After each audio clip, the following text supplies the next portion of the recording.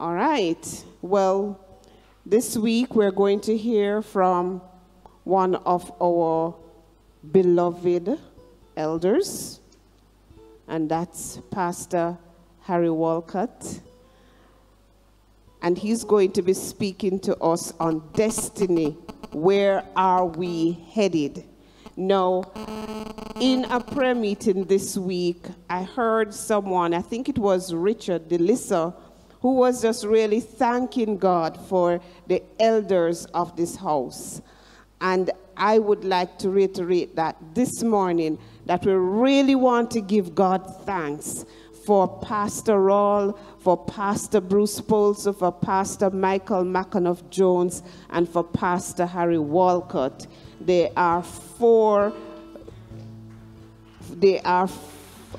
And for Gary Mesado, yes, hallelujah, right? They are men with very tender hearts. I can tell you, every one of them. Now, Pastor Harry has been with this fellowship for maybe 39 out of the 40 years, right? And he's been an elder for a little over 25 years. And I can attest to a man, an elder with a very tender heart. Yes. And I would just love to say, you know, on Friday gone, I think it was, or Thursday. Well, Pastor Harry oversees the prayer ministry, the prophetic ministry, and the deliverance ministry of this church. And he is also serves as the president of Jamaica House of Prayer, which is out of CLF, you know. And we were having our leaders retreat at the office. And we are closed, so we're not expecting anybody to come to us, right? Even though there wasn't a close sign on the door. But in the midst of him downloading to us a dream that he had had the night before, a dream that he felt significant in us going forward and vision going forward, with all ears tuned in, ready to hear, ready to write, the buzzer rings. And we answered, and it was, you know, one of these beggars at the door. And in my administrative tone, I said, tell her we are not available. He's not available. He cannot speak right now. And can I tell you that Pastor Harry's heart was disturbed? He had it very hard to go any further, and I felt really bad. And I said, Lord, this man is such a heart conditioner, you know. And but we continued the meeting, but he really, it stalled him for a while. And I want to give God thanks for this man, and I pray God's continued blessing upon his life, and that his heart continues to stay in that place. Amen. Welcome, Pastor Harry. And without, you know, drawing undue attention to the media team, I want to thank God for them and the work that they do, because they do really good work, you know, in getting everything organized and in place. The funny thing about life, you know, is that something can be going very well all the time, and we take it for granted, until something not going so well. And then you take note, right? But I really want to thank God for them, for Brother Joseph and the rest of the team, for what they do on Sundays, but it's not just Sundays. Remember the event we just had, the 40th anniversary celebration, and all of those events. You know, these brethren have been putting a lot of work into making it possible for us to celebrate those times. So I want to celebrate them this morning and just say thank you very much. Amen. Thank you, thank you. And I know I give them a little trouble this morning again, giving them the scriptures that I have so late. So when you see, they can't bring it up because they don't have it at hand. It's not their fault, it's mine. Praise God. All right, so I have let me remove this hindrance. I have the responsibility this morning to share with you a little bit more about what we believe the Lord is or has highlighted for this month, the month of October. We decided to look at the issue of those things, issues related to things that affect our vision, our view, our worldview, and we titled the month's teachings Through the Lens of the Bible. And this is in an effort to really influence how we see life from the perspective of the scriptures. The first week, we looked at the title, or we shared out of the title, In the Beginning, as we looked at issues related to, God and creation, and the fact that it is the God of heaven, the God who rules and reigns over everything, that has made everything, and to him belongs everything. He is the possessor of heaven and earth. The second week, we looked at the human dilemma and the evolution of human wickedness. In the third week, we looked at the issue of truth and morality. All of these we're looking at through the lens of the scriptures. And on the fourth week, we looked at the purpose and the meaning of life. What is the meaning of life? Why are we here? And what is our work? This week, we want to be looking at what the scriptures have to say concerning our destiny. Where are we headed? What is going to happen to us as human beings? The scripture admonishes us to live in the light of eternity, not to be limited by what we see here on earth and what we experience here on earth, but to live in the light of what the scriptures teach about what is to come after this.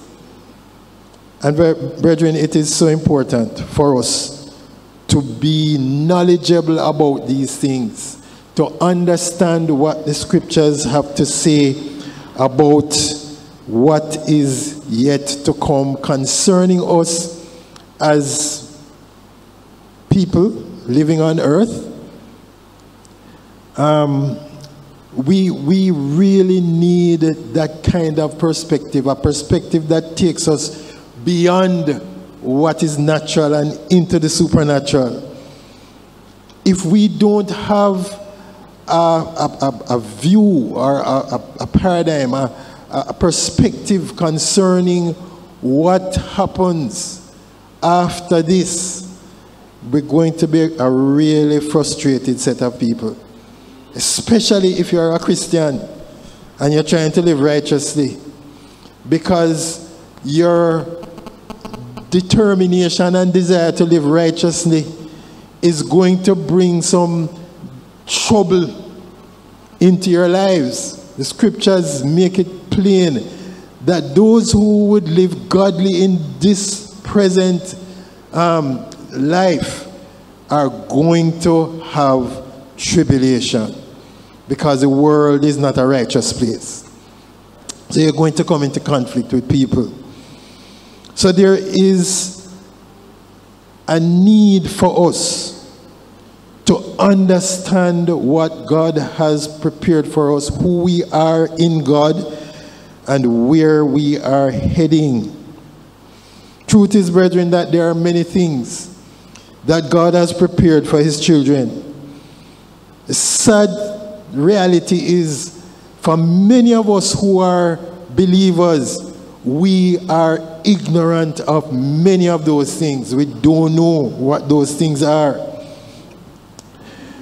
1 Corinthians 2 and verse 9, it says, "But it is written, eye has not seen, nor ear heard, nor have entered into the heart of man the things that God has prepared for those who love him."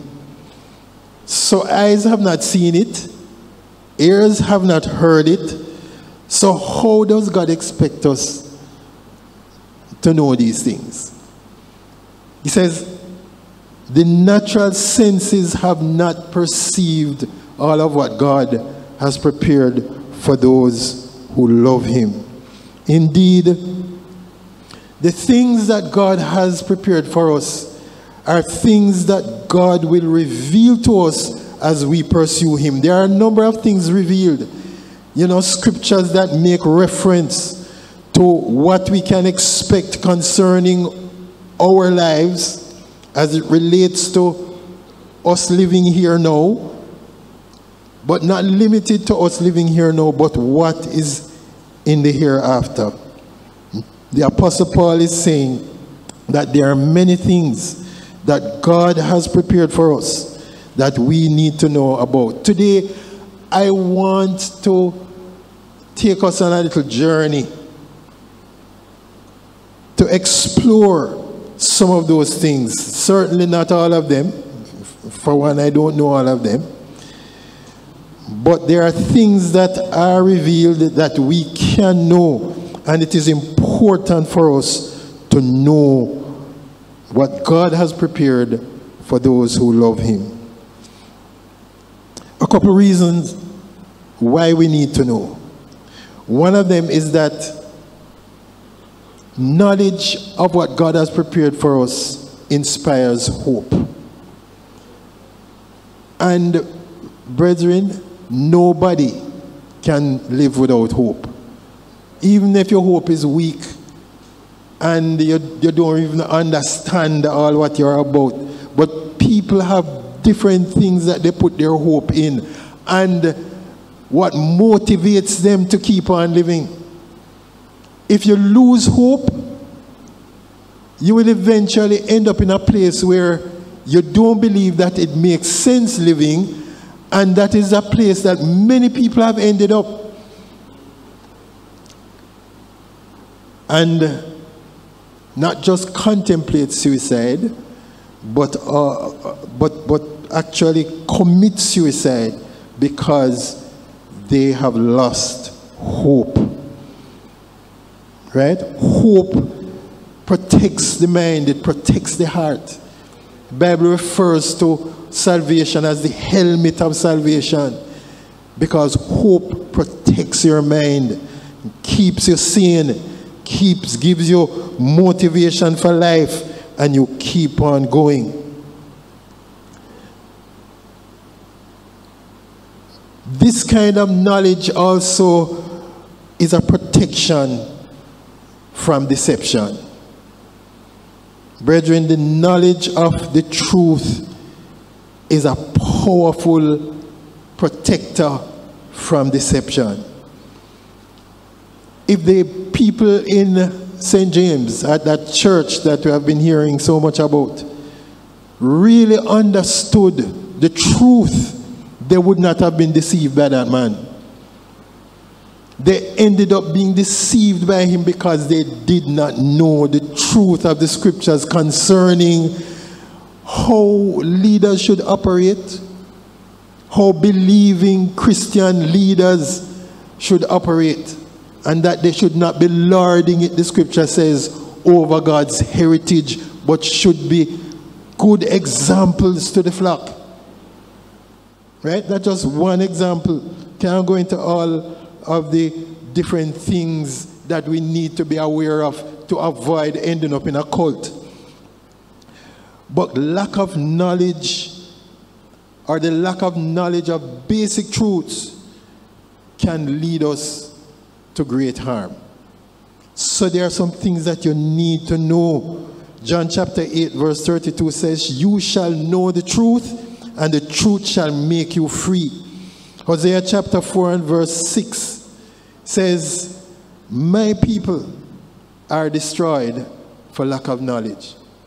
If we don't understand what God has prepared for us, and if those things don't inspire hope in our hearts, brethren, Satan can do all kinds of things with us.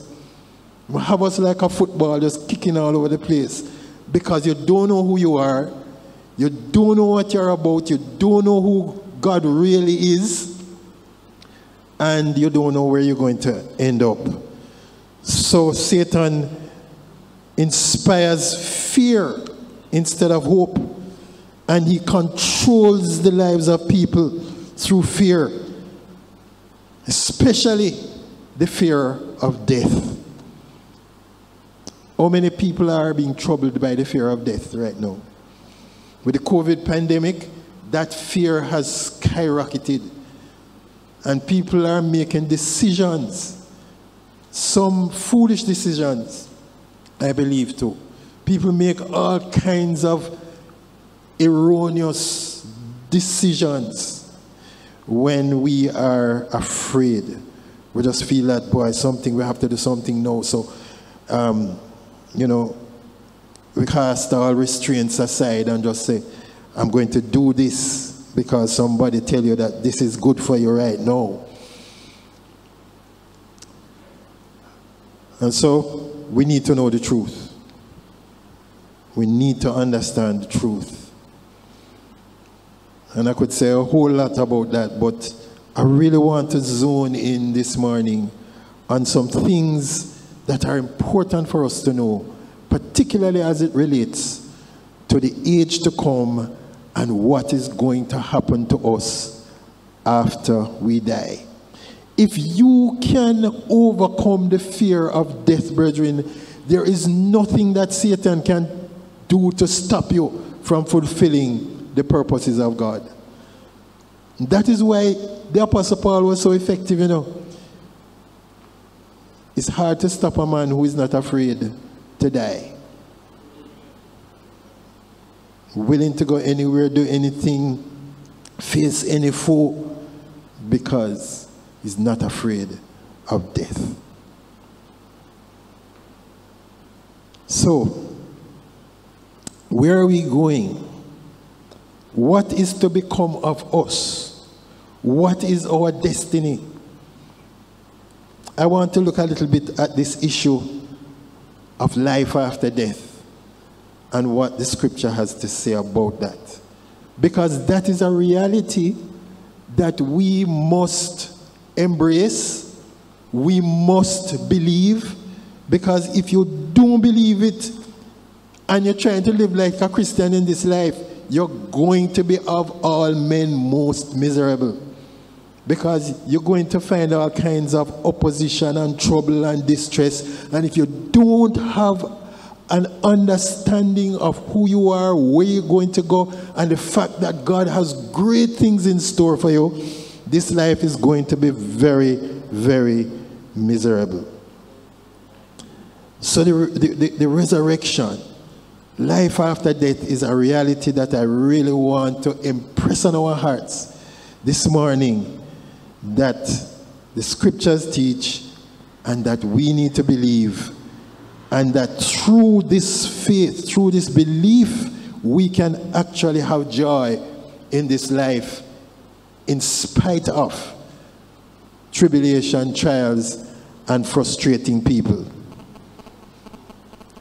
1 Corinthians chapter 15 from verse 12 says, "Now if Christ is preached that he has been..." let me read that again. Yes, that's what it actually. Now, if Christ is preached that he has been risen from the dead, how do some among you say that there is no resurrection from the dead? But if there is no resurrection of the dead, then Christ is not risen. And if Christ is not risen, then our preaching is empty, and your faith is also empty. Yes, and we are found false witnesses of God, because we have testified of God that he raised up Christ, whom he did not raise up, if in fact the dead do not rise. Brethren, this is, well, these verses are Paul countering the teachings of some people who were saying that there is no resurrection. There was a set of people who were teaching that. There were another set of people too who were preaching that the resurrection had already gone. And Paul had to do a lot of teaching and correcting of false paradigms, false perspectives, lies that people were disseminating. Some of them probably ignorantly, but some, it would appear, with the with wrong motives, actually trying to destabilize the faith of some people. Some people that you might refer to as associates of Satan. Satan has some associates. He has some people working with him. But we believe what the scriptures teach. There is going to be a resurrection of the dead. And if you are a believer, you are going to be raised from the dead to face a whole new dimension of life in a body that will not be able to die again. If you can believe this, brethren, you can live in this life with a certain kind of confidence that inspires joy in your heart. It can strengthen you because you have a vision of what is to come that actually inspires not just hope, but produces joy in our hearts.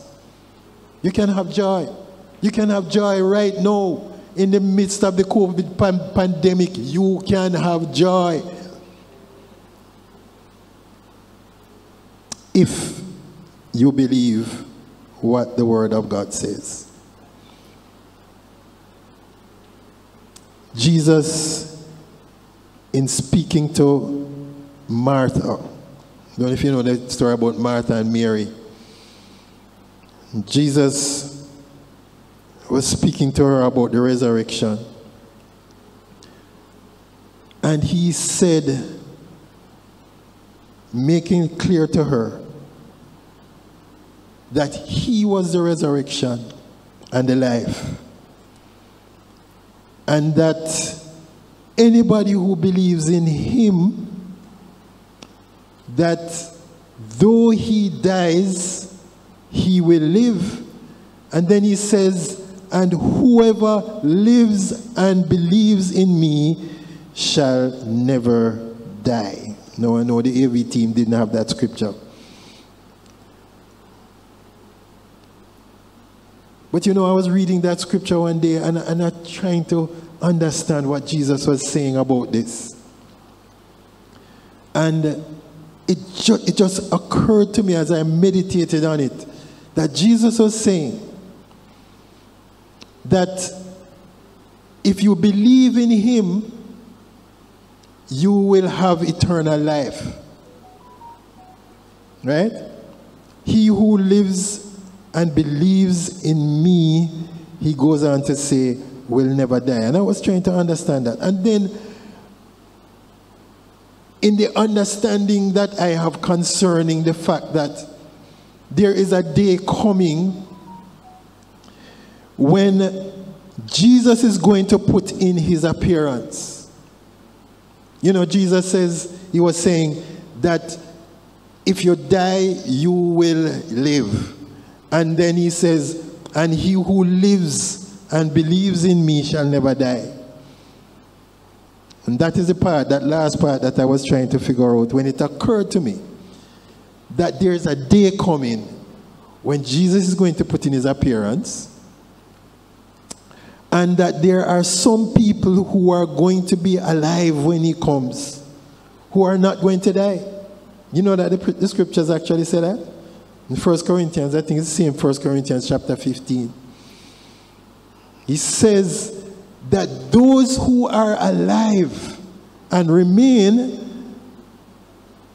shall be changed in a moment, in the twinkling of an eye. This mortal will put on immortality. This corrupt body will put on immortality. And we are not going to die ever again. For it is appointed unto man once to die. Once to die. It says, and after death, judgment. But after death, there is this hope that we have of being resurrected. We're going to be resurrected. We're going to have a new body. We're going to have an incorruptible, eternal body. And I want to look a little bit at what our resurrected bodies are going to be like, because the scripture actually tells you a bit about that. In Ephesians chapter 1, 9 and 10, it says, having made known to us the mystery, or the hidden plan of his will, that is God, that he might gather together in one all things in Christ, both which are in heaven and which are on earth, in him. Brethren, God has a plan. Things are not happening haphazardly. God has a plan, and he's working that plan out, and he's inviting us to partner with him in the fulfillment of his purposes on earth. That is why he says you must pray, thy kingdom come, thy will be done on earth as it is in heaven. Now the centerpiece of God's eternal purpose is for Jesus to come back to establish his kingdom over the whole earth as he joins the heavenly realm and the earthly realm together. I know a lot of Christians don't have any concept of what that really is about. But this kind of interplay is important for us to understand. This relationship between heaven and earth and what God is doing. And what I just mentioned about the purpose of God, of bringing heaven and earth together, has always been in the heart of God for his people, to live together with him in this way on earth here forever.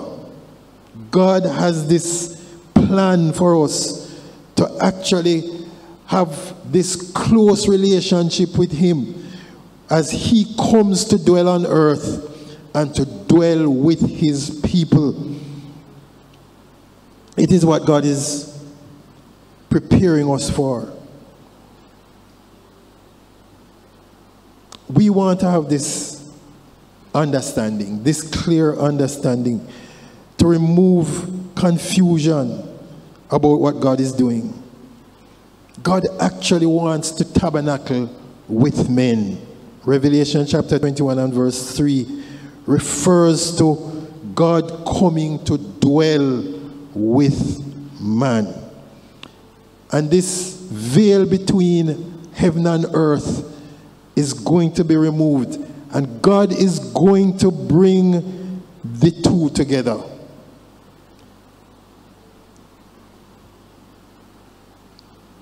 God made the whole universe by his own power. And he made two distinct realms. Two distinct realms. We know of heaven, and we know about the natural realm that we are aware of, very aware of. But heaven speaks of the spiritual realm, where God's power and his presence is openly manifest. Right? In heaven, God's power is seen as he demonstrates that power without any kind of veil. Earth speaks of the physical realm, where human processes, emotions, and physical sensations reach their fullest expression. We are very aware of earth. We are very aware of our bodies. We are aware of our emotions, even if we don't understand them. But heaven and earth are realities that we need to be very aware of. As I said before, we're very aware of earth because our senses make us very aware of earth. But we also have spiritual senses that we need to develop, because there's a spirit realm that God wants us to become very aware of. Now, these two realms, God is intent on bringing them together. And the Bible talks about all things coming together in Christ. And Jesus, as he is now, is that expression of what is yet to come. Because this spiritual man has a physical body. Don't know how many of you are very aware of that. But Jesus actually has a physical body. Spiritual yet physical. And that is why we have hope of the resurrection. Jesus was raised bodily from the dead. And because he has been raised from the dead, we have this hope. That's why Paul was saying, if Christ is not risen, our preaching is empty. Your faith is vain, and you're wasting your life. But Jesus Christ is risen. He has a physical body, and we are going to have a body that is like his at the resurrection. We are not like those ancient Greek philosophers who had a particular philosophy about life and man, that viewed the spirit realm as what is good, and the realm of the earth and the material realm, they said, is just bad. And you don't want to have anything to do with the physical realm. So there is the philosophy and teaching that even among Christians that says, you know, anything that is of the natural realm is not good and is to be done away with. Only the spirit is really good, and so you must develop your spirit and your spiritual perceptivity and all of that, and live in accordance with what the Spirit leads us to do. But this is a wrong philosophy that actually has penetrated the church, and it leads us to think wrongly about heaven. And somebody said, if you think wrongly about heaven, you won't think about heaven. But the scriptures actually admonish us to think about heaven. In Colossians chapter 3 it says, set your affections on things above, not on the things of this earth. Right? Set your affections on the things above. But it don't mean that everything on earth is evil and is to be, you know, done away with. God wants us to think rightly about his creation and what he has made and how we relate to all that he has made. For there is a time, a day coming, when God is going to bring everybody who is dead back to life. Scripture says some to eternal damnation, but some to eternal life. Those who believe in Jesus Christ are going to be raised to experience eternal life. This is not just a raising up of your spirit. This is a raising up of your bodies, no matter what happened to it after you die.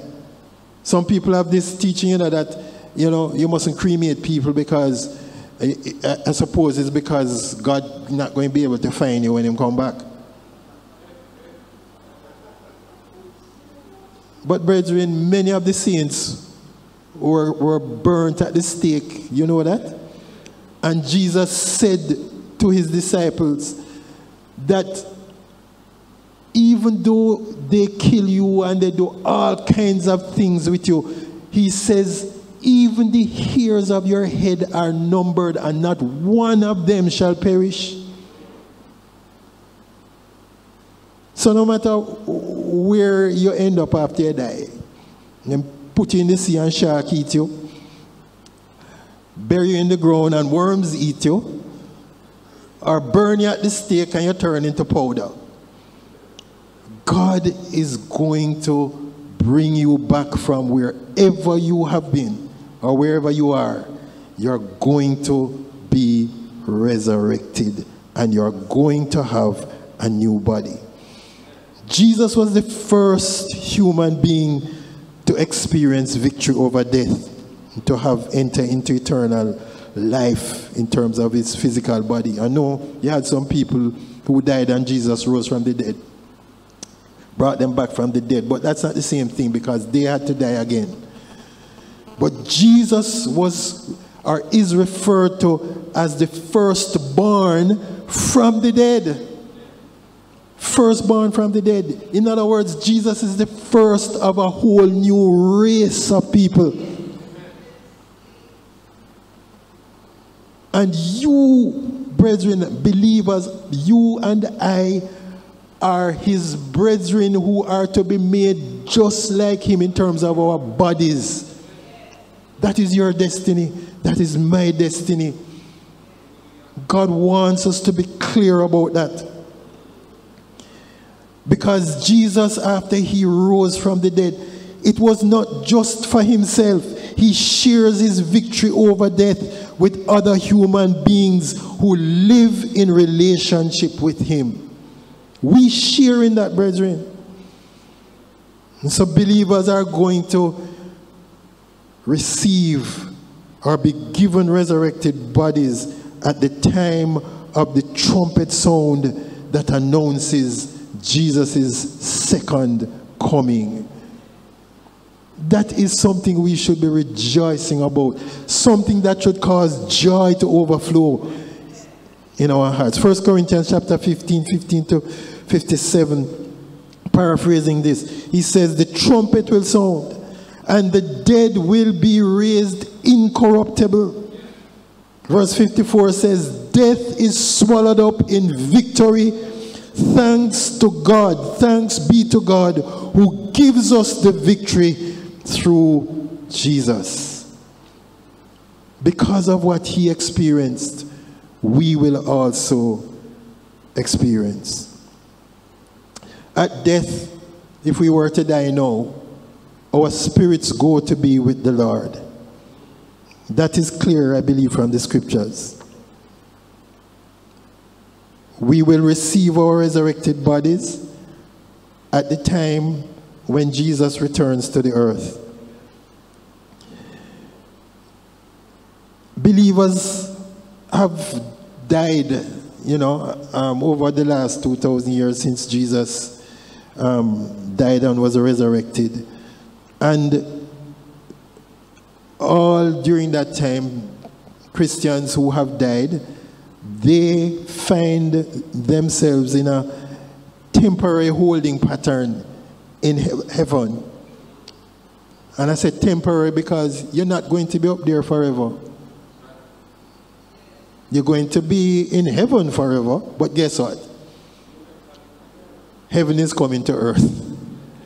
There is the picture of the New Jerusalem coming down from heaven to the earth. And those who are believers and who have given their lives have their part in the New Jerusalem. When you're in heaven, you don't need a resurrected body. Right? You don't need a resurrected body to relate to heaven. Right? In that spiritual environment. But when you come back to earth, if you're going to relate to the earth, you need a body. And you are coming back to earth. Revelation chapter 19 tells you of Jesus coming back to earth. And there's a picture of him coming back with the saints. That is the saints who had died over those many centuries. But they are coming back with the Lord. And the scripture says at that time that those of us who are alive are not going to prevent those who died before us. In fact, they are going to be honored by the Lord by being resurrected before us. He says, the dead in Christ shall rise first. They died before us, they will be raised before us. But those of us who are alive will be changed. The scripture says, imagine your body, you know, some of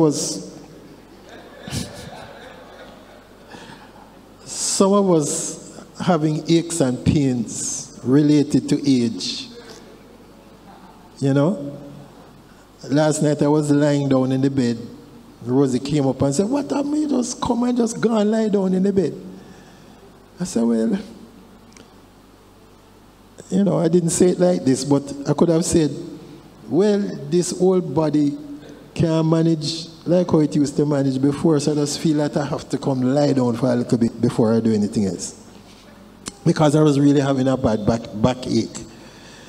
But brethren, imagine you struggling with this body that is aching and paining, and you don't have to be old to have aches and pains. You just need to have an injury. You know? So you don't have to be my age to know what I'm talking about. And some people having all kinds of trouble in their bodies. Heart problem, kidney problem, you know, high blood pressure problem, diabetes, and some of the very common sicknesses that just have you taking drugs and all kind of things every day just to stay alive. But there is a day coming, brethren, when this mortal shall put on immortality. This corrupt body shall become incorruptible. And we who are alive today, or at that time, will put on this new body. Brethren, this is our destiny in God. You know, when Paul was here on earth, he described his own desire to be with the Lord.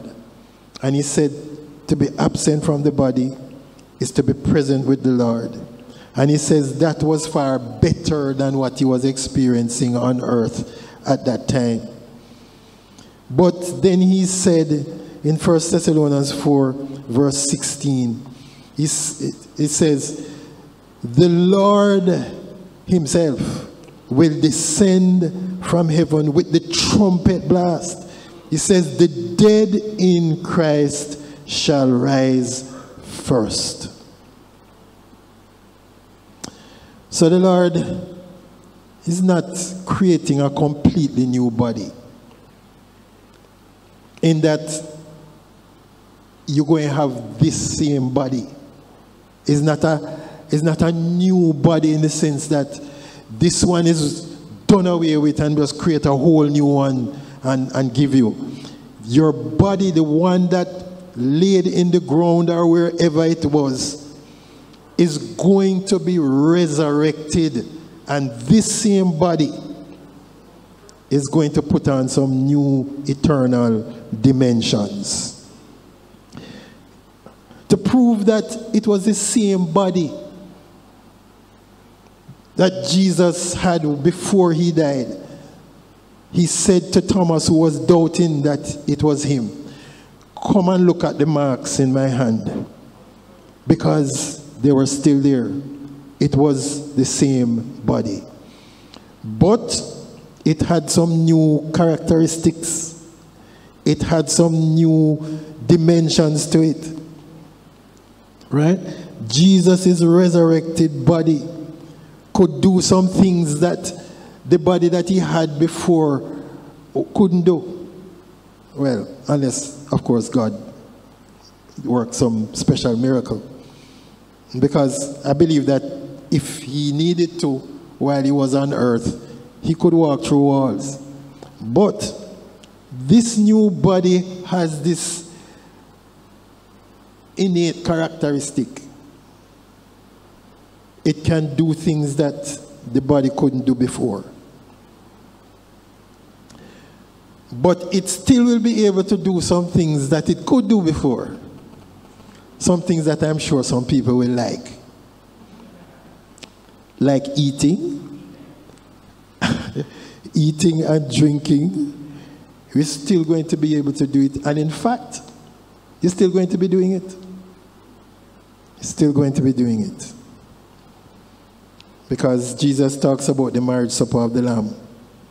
Jesus said to his disciples, he says, "I'm not going to drink this fruit of the vine until I drink it with you after the resurrection," putting it in my words. But we're still going to be able to enjoy. In fact, I believe that our senses are going to be enhanced. You love food now? You love nice food now? Well, I believe that in that time and with that kind of body, you're going to be able to enjoy food in a way that you were never able to enjoy it in this life. It's not that God don't want you to enjoy things in our brethren. Because some people are going to say, well, you must be careful about overeating and, doing things to excess. And it's true. While we are here in this life, don't make anything control you. But in the next life, you won't have that problem. You're going to be able to eat and enjoy what you have. You're going to have supernatural knowledge. You won't have necessarily all knowledge, but you're going to have supernatural knowledge. We will know as we are known. We will work with a deep sense of purpose, because I hope this is not going to discourage anybody, but you're still going to have work to do after the resurrection. Yes, because he's going to assign to people different responsibilities. You know the scripture about the talents and him giving people rule over different cities. So these are some things that we are to be aware of. God wants us to be aware of. There are a lot of things that he wants us to know concerning the tremendous rewards that he has in store for those who believe. And I can't go into all of those now because my time basically is up. But God wants us to be aware that he has prepared much for us to enter into and to experience after this life. This is not the only thing that is to be experienced. This life is not the end all. God wants us to be aware that one day we're going to die, but death is not the end for the believer. Some people are going to die long before others. Some people die old, some people die young. But brethren, what we are called to do and to be aware of now is the will of God. And in doing the will of God, God promises to reward us in the life that is coming. We must all appear before the judgment seat of Christ. It says in 2 Corinthians 5 verse 10. That each one may receive the things done in the body according to what he has done, whether good or bad.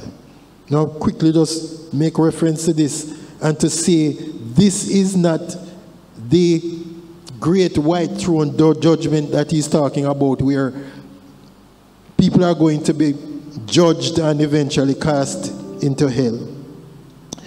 But we are talking about believers appearing before what the Bible refers to as the judgment seat of Christ. We shall all stand before the judgment seat of Christ, and each of us shall give account of himself to God. Romans 14:10-12.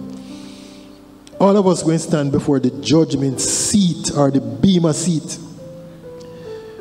and we are going to give account of what we have done in this body.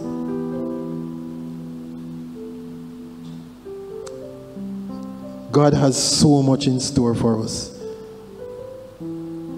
He's going to reward the believer. He's going to reward you for what you have done. No good thing, no matter how small, that you have done in this life in accordance with the will of God is going to go unrewarded. You will be rewarded. Each one of us will receive his own reward according to his own labor. And Paul says, if anyone builds on the foundation that God has established with gold or silver, precious stones, wood, hay, straw, each one's work will be revealed by fire. If anyone's work which he has built on endures, he will receive a reward. Brethren, God has much in store for you. Your destiny in God is a destiny that is full of hope. It is a destiny filled with the joy of the Lord. And I want to encourage us today to give attention to the word of God. Search it out. Search out what it says concerning who you are. Search out what it says concerning the resurrection from the dead. Understand it well. Search out what it says concerning the rewards and the gifts that God has prepared for those who love him. Jesus is going to reward us. He's going to express how he feels about the way that you loved him in this life. He's going to reward you for working closely with him to fulfill his purpose in this life. And ultimately we are going to reign with him in the life to come. He's going to vindicate you for the choices you have made in this life as you choose to serve him. So be aware of this today, that God has much in store for those who love him. Wonderful things prepared for those who seek his face and who seek to walk uprightly with him. For the eyes of the Lord go to and fro the whole earth, beholding the evil and the good, to show himself strong on the behalf of those whose walk is upright before him. And he will bless us with much in this life.